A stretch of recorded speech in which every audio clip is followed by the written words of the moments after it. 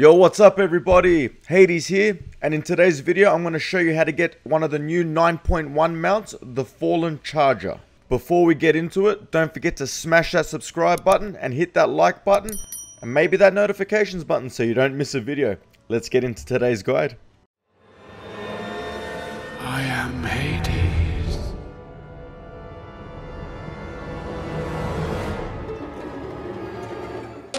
Okay, getting into it, let's start talking about the spawn location and the spawn timer. So, the spawn timer, this rare has a 1 to 6 hour spawn timer. So you could either be waiting very long, or it's going to come very fast. My personal suggestion, while I farm this mount, what I do is I go into the looking for group finder.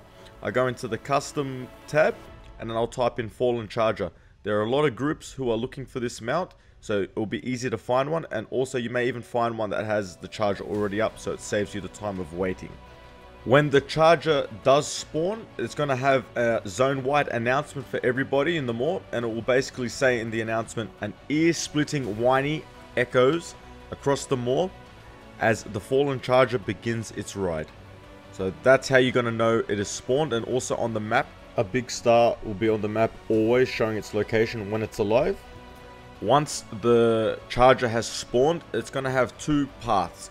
It can either go the pink path, where it will go up through the 𝗟𝗵𝗽𝗶𝗹, down to 𝗦𝗏𝗏𝗏's refuge, and through the beast warrens. You don't want it to get to 𝗂𝘂𝗀𝗏, because once it reaches 𝗂𝘂𝘀𝗏, that's it. It's going to despawn. The second path it will take is from the 𝗟𝗶𝗶𝗹, the yellow. It will go down to 𝗏𝗏𝗏 hold, through to the beast warrens, and through to 𝗂𝘂𝘀𝗏. Again, you don't want it to hit 𝗂𝘂𝘀𝗏 because it'll despawn. And if you get to the mall as it's despawning, another zone-wide announcement will happen. The Fallen Charger releases a final mournful whinny as it fades away. If you see that, again, game over. Find another group or wait another 1 to 6 hours. Okay, here is what to expect when the rare spawns. The rare's health is 1.5 million, and it scales pretty significantly with more people joining the group. So you are going to need a group to take this on. The Fallen Charger has 4 abilities: Fallen Riders, Headbutt, Swiftness, and Crushing Hooves. Basically, Fallen Riders is an ability that summons fallen souls of the people who have failed to tame the charger. And what it does is it will have a random fixate upon random players. If the rider does reach its target, it will explode, significantly dealing a lot of AoE damage, which you do not want. As for Headbutt, Headbutt deals damage and it's a knockback, so if you're close to an edge, don't let it hit you with Headbutt because you'll fall off the mall.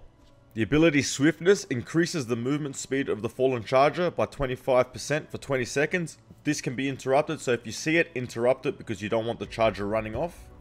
And Crushing Hooves, well, Crushing Hooves causes the target to take 20% increased damage for 24 seconds. So try to stay out of that or have a tank take it.